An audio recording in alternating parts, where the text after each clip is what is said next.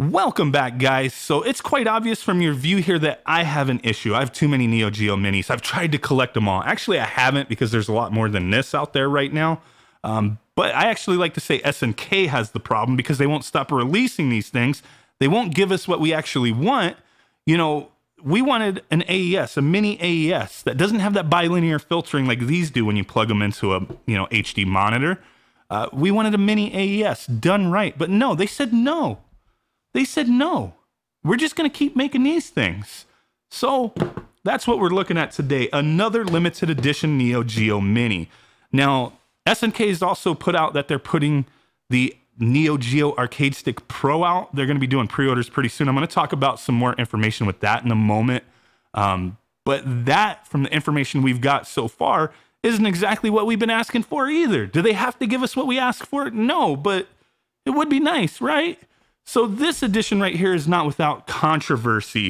And that's what I want to talk about today and unbox it, take a look at it, all that good stuff. Now, I'm confused. I'm very confused with the Kuroko edition. But before we get into all that, let me point out that I did pre-order one of these from Amazon Japan. The pre-orders are currently going for over $200, like $210 before shipping. I canceled my pre-order because a distribution company in Germany, they distribute worldwide. They hit me up and said, hey, this has already released in the UK and Europe. Would you like us to send you one for review? And I was like, okay, cool. Like, that's awesome. I've never received a Neo Geo product for purpose of review before. So yeah, I'll take one since I was going to pay like $200 for one anyway. But then when I received this, I started questioning things because I was like, how did the UK get one first?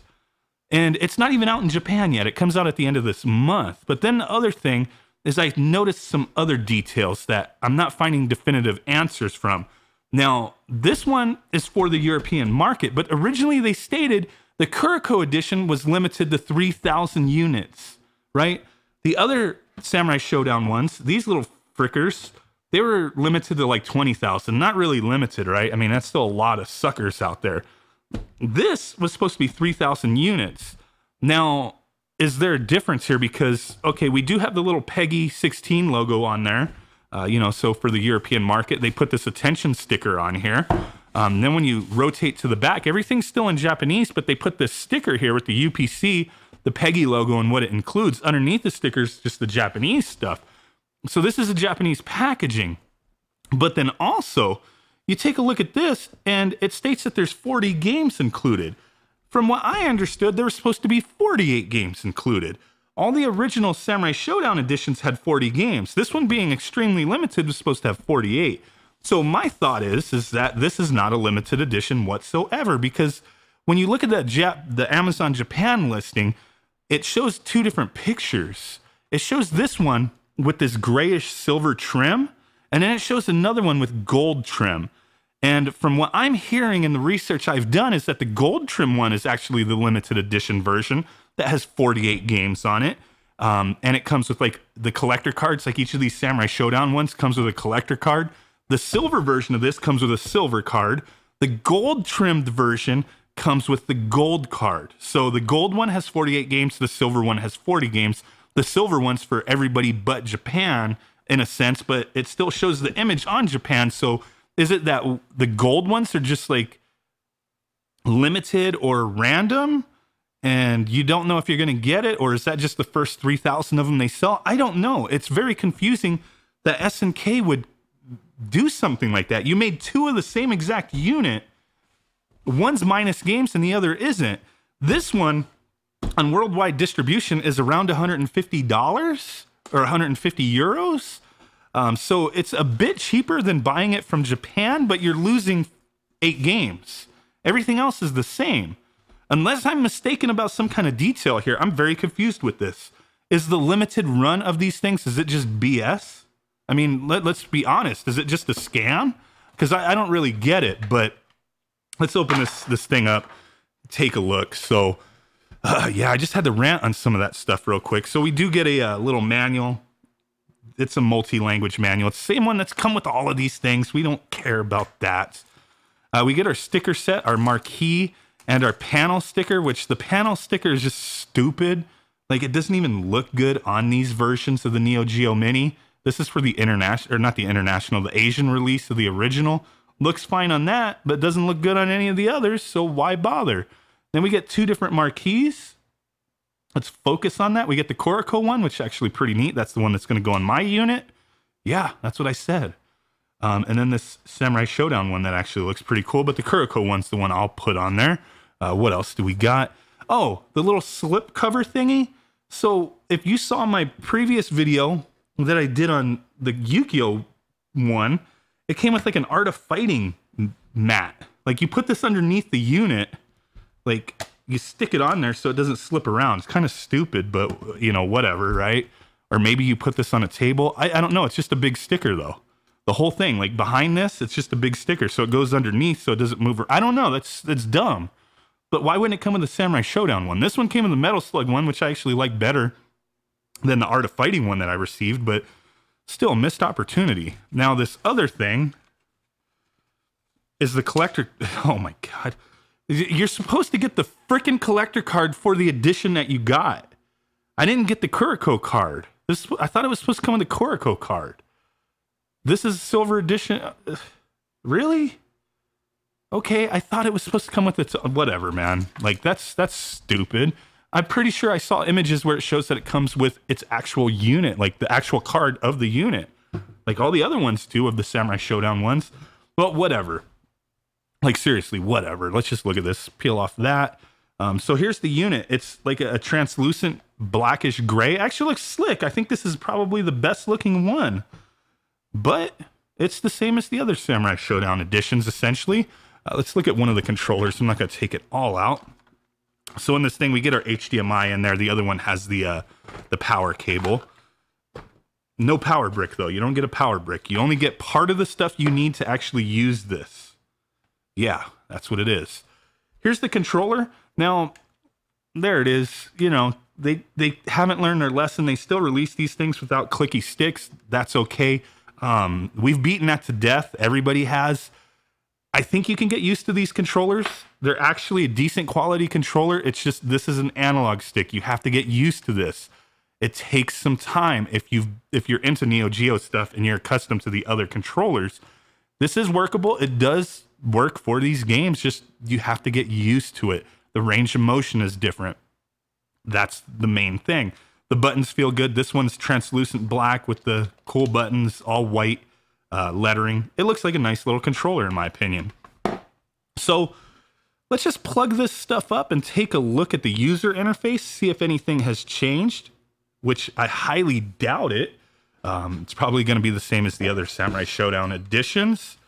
So here we go. I'm going to use my little Anker power brick and my Christmas edition power supply, or power cable anyway. So let's go ahead and power that on. There that is. All right, let's zoom up a little bit, why don't we?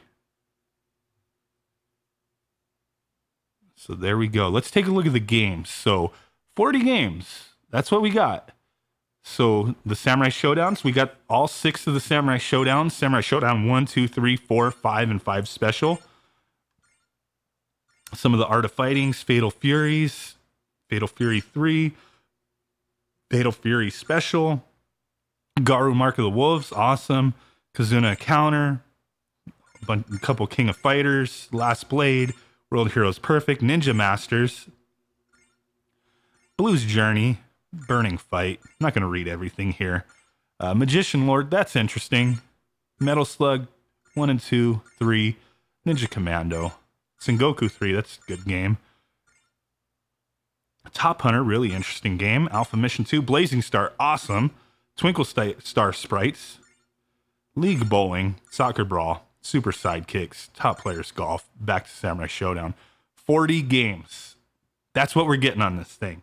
Now, the one thing I do want to talk about is playing, you know, the way that this is set up on this little screen here. Focus back on there. It doesn't look bad when you play these games. Just being honest with you, it's when you plug this thing into your TV and you get that bilinear filtering, it looks pretty bad. Some people are fine with it, and I'm not knocking anybody who enjoys it that way, but they did have these faults with these systems. And they never changed it. They're just, you know, changing the aesthetic of the shell, or maybe the user interface with some different artwork. This is the same user interface as the other Samurai Shodown editions, so I kind of find it odd. This is a Japanese unit, even though I got this from the UK. All the games are in Japanese. I have it in English right now, but that's just for the user interface. The games are in Japanese, but a lot of the games do have where you can change the mode and change it to English. And that's cool, but not every game has that. A lot of the Samurai Showdowns do, but you don't really have to worry about that too much. These are arcade games, very little story going on. And if it does, you don't really need to worry about it too much. The one benefit with the Japanese version is you do get blood. You know, we want to play our Neo Geo games with blood. We also want to play with clicky sticks, but that ain't happening. But beside that, SNK has just announced that, holy crap, he got me, that they are starting pre-orders for that Neo Geo Arcade Stick Pro. Pre-orders start at the end of this week, the 27th of September. From what I understand, it should be like 150 euros. The company that sent me this review unit, they are going to be selling that. They have a lot of exclusive deals with companies to distribute their products. Like, they have like a Retron HD2 from Hyperkin that is actually pretty similar to this color, that they have exclusive distribution on, that kind of thing. And they work close with SNK for their products to distribute in Europe. So they're going to be doing pre-orders. SNK has stated that there will be US pre-orders. I have no clue where, but that stuff does go live at the end of this week. Now, we've talked a lot about that stick. I am going to get one. I'm not going to lie. I'm going to get one so you guys don't have to. But that thing is supposed to have clicky sticks, and you can use it on one of these units if you so choose. We don't know the quality of the buttons. We don't know the quality of the stick. And the interesting thing is, yeah, I guess they've learned from everybody complaining about the bilinear filtering on this, because supposedly that has been fixed with the 20 included bonus games on the Arcade Stick Pro. They're all fighting games. I'll put a link in the description to my playlist on that stuff if you want to get caught up to date on those things. But that is going to be an option to use on these systems, to have clicky sticks. Now, I mean, we wanted an AES Mini. I still want one. You know, I would trade all 5 of these Neo Geos that I have for one. You know what I mean? If it was an official product and it had non-bilinear filtering on automatically, I would get rid of all 5 of these just for one of those with a good selection of games. But, you know, it's like they just want to keep producing, you know, these things. Maybe that arcade stick they'll make multiple versions of. I don't know. It just seems ridiculous. Like, they're releasing accessories for that stick as well, like covers to change the color, button covers, different stickers, like all sorts of weird things that you could use with the stick that's unnecessary. They have different ball tops that look like little butt beads, like anal beads. Like, they're weird.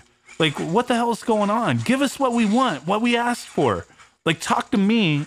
I'll let you guys know, SNK, because you're not giving us what we want. You're just producing over and over again. Sure, you guys made some money. These little things were successful in that they made money off of them. You know, they made the new Samurai Shodown for current gen consoles, which is an awesome game in my opinion. But man, when it comes to these minis, I don't want to say this is exactly what we want. But what I do want to say before we go, because this video's gone on a little too long, is, yeah, this was sent to me for purpose of review, but initially I did have one pre-ordered. I canceled it when this was offered to me. Knowing what I know now, just digging into all this stuff, I was already on the fence about canceling my pre-order before I had heard about, you know, getting this. Would have I bought this anyway? My answer is no, not for $150 like this one costs, or I believe it might be a little less, or the over $200 for the gold edition that comes with an extra 8 games. I just couldn't justify it. I would have canceled my pre-order anyway. So no, I wouldn't have bought this unit, but there's a lot of collectors out there who do like this kind of stuff, and that is cool. It is a neat little unit. You know what to expect. They're all the same. Essentially, this has the best selection of games on it. The Christmas one anyway, but it looks kind of weird. So I never put the stickers on it because I didn't want reindeers and Santa Clauses all over it. But hey, it is what it is. So there we go. My little review for the 5th time. No more. We will take a look at the Neo Arcade Stick Pro when that comes out and anything else, but no more minis unless they put out an AES mini. So really do appreciate you guys. With that said, I will catch y'all next time. Thumb butt, bye-byes, and boom. Bye.